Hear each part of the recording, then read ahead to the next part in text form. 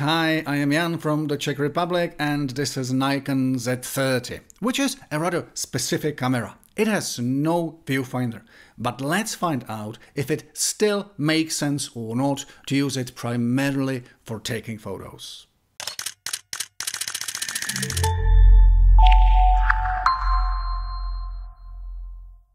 I suggest we start with a rather obvious claim, which is Nikon Z30 is very similar to an amazing camera called Nikon ZFC. You can see it here side by side with my private favorite Nikon FM2 analog camera. But back to the FC. It really is an amazing one because it has viewfinder. Well, this is the simple biggest difference because obviously Nikon Z30 has no viewfinder, but then there are basically no other essential differences. So we can count on a very good lens. It's surprising, it's a kit lens, but it still works great. Then we can count on a very good autofocusing. Again, even when you use it in combination with auto tracking of eyes or heads of animals, like here when we have Flo the dog, you will be really surprised how well it works. Truth is that the weather is cloudy, so you can even use your display and see something which would not be the case under direct sunshine. And you can see that again the details are just amazing. You can even see me on that zoomed photo. So I really think we can count on that camera. And then we have the other reason why you might like it, which is just that the size of it is very reasonable. And you can just pack it, you can just hide it into your backpack and just go to the forest just behind Prague, like me. So for those who like small, cheap cameras, that might be the option. And in many situations like here, you can easily live without the viewfinder. And now just a couple of product photos to give you a chance to see different dials and buttons and all those little things which makes your life easier. We do not have to go into details, but I was really testing that camera for a week quite intensively, and believe me that it's quite easy to operate, it's very handy, and you can set anything you want within seconds.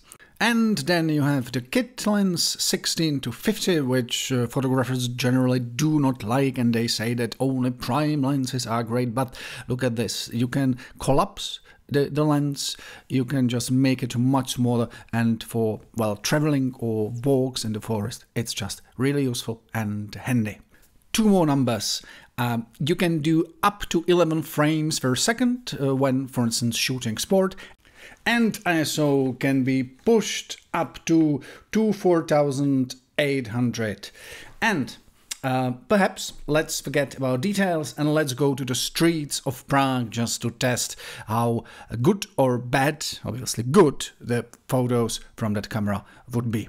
And let's go to the gardens under the Prague castle, and again you can see the typical scenes which are to be used in combination with that camera. It means travel photos, family photos, all those things where you are just very happy that you have a relatively small camera which can be just forgotten, as I like to say, in your backpack. And again, you can see some interesting details. Many beginners just love their camera to be able to operate with that depth of field. So yes, you can manage photos like this, and it actually looks quite nice. So if you like taking a lot of details, a lot of flowers, a lot of parliament buildings like here, you'll be probably satisfied. And one more test, something I call peacock test. There is a lovely garden with a lot of peacocks on the Prague castle, and I just like to go there with different cameras, and I like to test how the autofocusing works and how, for instance, the eyes detection works.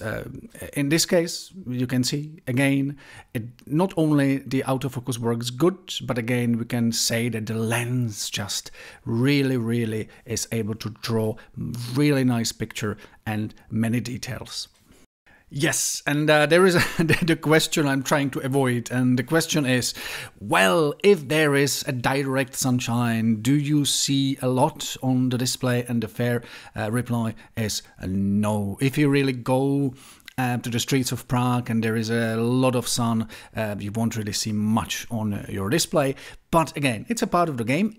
If you just wait for sun to set, you'll see those amazing photos from Blue Hour in Prague, the capital of the Czech Republic. Here are a couple of examples, and again, you'll see that these photos are nice. Please do not be too critical over the trams being somehow in motion. That's what I wanted. I just wanted to capture the atmosphere of the city on the move, and the results are really nice, as you can see. Well, let's see a couple of examples of different ISO levels. We start here at 1600 and we go to the incredible number of 24,800, which is, well, absolutely unusable. But as an interesting example, I think it makes sense.